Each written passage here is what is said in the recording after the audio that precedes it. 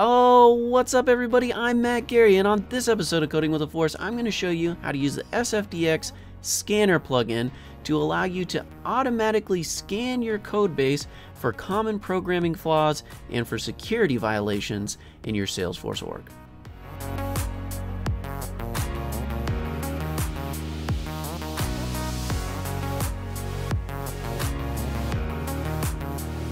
Alright guys, so just like with every other video, let me explain why you would care to use the SFDX Scanner CLI plugin.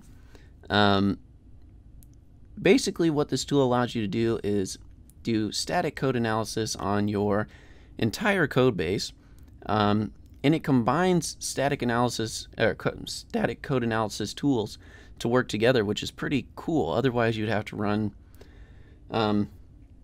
PMD, which is short for Programming Mistake Detector, ESLint, and potentially other things.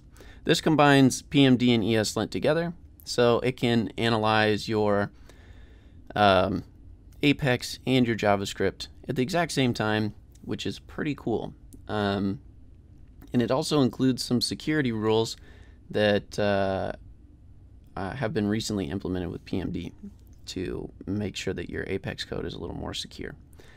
Okay, so the other reason, or the big reason that this is important is because you know, eventually you may never have had to deal with this, and if you haven't, then great, but someday you will, where somebody will come in, whether it's Salesforce or another organization, and they're going to analyze your code base. They're going to give you a health check of the code in your organization.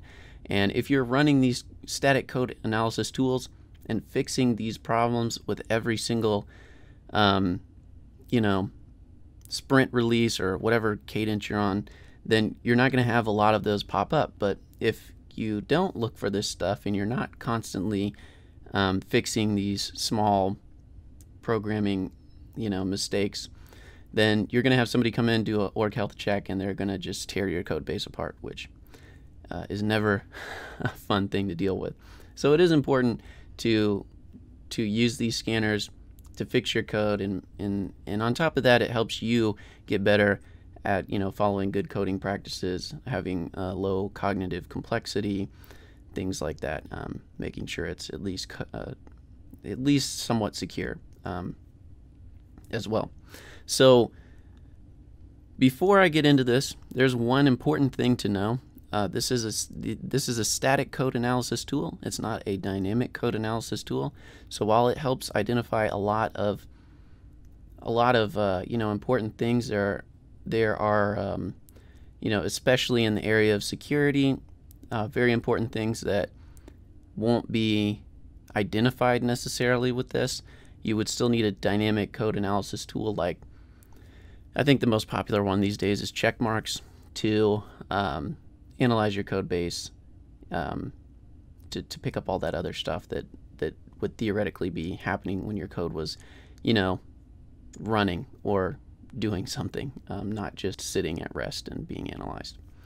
All right, so now that we understand, why you would maybe want to do this, the benefits of using it, let's go on ahead and figure out how to set this up and install it. So, you will need to install the Java Development Kit, or JDK. You need at least JDK version 8, I believe. Anything past that will work as well, and the most recent version as of today is 15. I'll put this link in the description. I'm sure you in all likelihood have this, but if you don't, you do need to install it. The other thing you'll need is the Salesforce CLI. Again, this is also probably something you have if you're here, but just in case you don't, you do need to install it. And then I just want to briefly go over the fact that this is a the SFDX Scanner CLI plugin does exist within the Force.com GitHub repository, so you can check that out. It's pretty cool, and they have a bunch of really good documentation on it that informs you of how to install it, how to make your own custom rules. I'm not going to go over how to make custom rules in this video. I might in a later one, because I feel like not very many people know how to do this, but that gets pretty involved, so I'm not going to go in depth in that today. But you can make your own custom rules for the scanner. You can manage custom rules, all that kind of stuff. And then it also has instructions on the different options that you can use for the scanner, which we'll briefly go over in this video as well. All right, so let's get started by installing this plugin. We're going to open up Visual Studio Code. So what I have open right now is Visual Studio Code. If you're not familiar with Visual Studio Code, how to use this with Salesforce development, all that kind of stuff, I have a video that goes over that and explains it in pretty good detail. Makes it pretty easy, I think, I hope. So I'll put a link to that as well, and you can go check it out. All right, so in Visual Studio Code, there is a terminal window that you can pop up. Depending on your machine, your computer you're using, depends on the terminal that pops up. But for me, it's PowerShell. It might be command prompt or something else on other non-Windows machines. And we're going to just install this plugin. So basically, what we will do here is do SFDX plugins install at Salesforce SFDX-scanner. And what this is going to do is install the SFDX scanner as a plugin for the Salesforce CLI. And as long as you've entered this command in, it's going to ask you whether or not you want to continue forward with this, because it's not a digitally signed plugin for the Salesforce CLI. You can just enter yes. It's fine.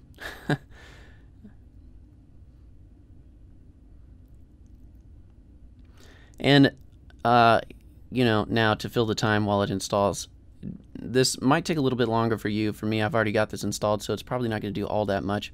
But it'll take a couple minutes to install, and once it's done, it'll let you know that, and we will continue on. So it's telling me here that the plugin SFDX scanner was installed, and it installed the 2.3.0 version. Okay, cool.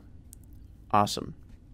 So how do we actually run this command, or how do we actually run the scanner on our code base?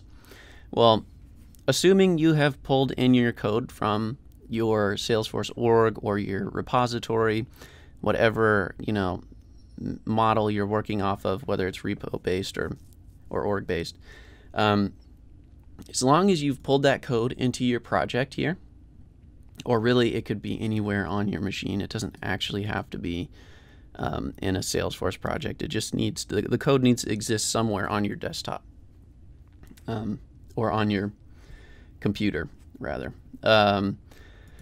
Once you have that, you're going to run the following command, and I'll break this down for you. So for some reason I couldn't remember the word command at this moment in time, so I'm about to tell you that SFDX are the words that you put in to run the Salesforce CLI. It's just a command. It's the command that you use in the terminal console to run the Salesforce CLI. Let me pull this up. So basically what we're doing here is we're saying, SFDX, which is just the the words that you put in to use the Salesforce CLI. Scanner run is the command to run this scanner. And then you do target. The target is the folder that holds folder or the file really that holds your what you want analyzed. So I've got a glob pattern in here that is the basically represents the LWC folder within my project here. So basically it would pick up anything that's within the LWC folder. And then I want the file to be written in a CSV format. So you have -- format, and you can tell it which format you want it to be in. There are several different formats that it supports right now. I typically use CSV though. And then if you want to be able to do, something useful with the file, you'll probably want to output it. So there's this out file command that allows you to output the results of your scan into a CSV or whatever other file type you might want it in. Okay, so yeah, so I'm going to run this command, and we are going to take a look at the LWC violations that I have. I've put some code in here that I know has violations, so it should hopefully output some rule violations. And it looks like we got something, and I output it to my desktop, and I'm opening up my LWC violation CSV. And if we just expand this to take a look at things, you can see a bunch of very useful information once it runs this, once it runs this scan. It tells you which file had the problem, which line it was on, what the problem actually was, and the engine that the static code analysis engine that it ran. So in this case, because it's JavaScript, it ran ESLint. The other pretty useful thing that it dumps in here is a URL for a lot of these that kind of explains what your problem was. So if you take that URL and bring it in here, it breaks down, what this rule is, why it exists, all that other stuff. So you get a real good understanding of why it flagged, whatever it did flag for you. Let's just run this one more time now on our Apex, and I'm going to add another command that will allow us to get just a single category of problems. So whenever I ran this before, it output a file of theoretically everything that I had wrong inside of my Lightning Web Components. But say I only wanted to scan for security problems. You can also do another option for this scanner run, this SFDX scanner plugin, and you can do category, if I can spell it, and say you just want to scan for security problems. You can have the if you have the category assigned here, then it will just run security problems. So let's say, I can't do that in the terminal window. Let's say that we want to look at all the security problems in our Apex, which that is the wrong folder. It would be classes. So let me just break down this one more time. SFDX is just the command for the Salesforce CLI, so we know we're initiating that, or at least the terminal knows that it is leveraging the Salesforce CLI. And then we're doing this scanner run command for it, and we are targeting our classes folder, and we're making it in a format of CSV. The category that we care about is security, so we're only going to get security errors, and we have an output of, we'll make this Apex, so okay.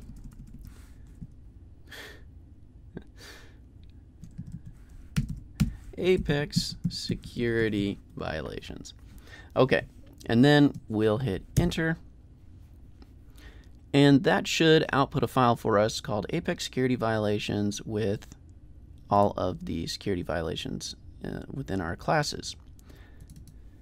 And we can see it was output. And if we bring it up, hopefully, maybe. There we go. It's going to bring up a file that you can see. Every single thing in here is a security violation. which is pretty cool. Let me see if I can increase the width or zoom here. So it shows you, you know, all the different places that there were security violations. And I put some security violations in this code base to make sure that, you know, things popped up.